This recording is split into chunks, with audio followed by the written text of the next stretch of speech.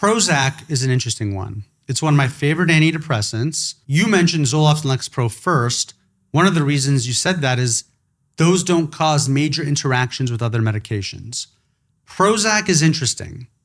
It has a very long half-life. Once you've been taking the medication for a period of time, your blood level remains stable. If you miss a dose, you're not going to really notice it. It is a 2D6 inhibitor, which is an enzyme in your liver that metabolizes all sorts of medications. So there's all sorts of interactions with other types of medications. And Prozac is an activating SSRI. Different SSRIs have different characteristics and qualities. For example, we think of fluoxetine, brand name Prozac, as being one of the more activating or energizing SSRIs. We think about paroxetine, or brand name Paxil, as being one of the more sedating SSRIs. Different people experience medications differently. Sometimes, and many of the other SSRIs are in the middle. Sometimes patients with anxious distress will get more anxious with an activating antidepressant. Sometimes they'll feel much better.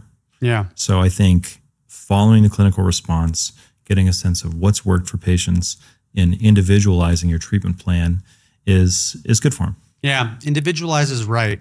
I use Prozac first line to treat OCD all the time. If a patient is complaining that he's feeling like fatigued, he or she is feeling fatigued, perhaps I'll utilize that activation of the Prozac. If I have a patient that's like on the go, on the move, traveling a lot, doc, I can't reliably take a medication every 24 hours. I don't want to be tied down. What if I'm traveling? My effexor, I missed a dose. I felt like crap.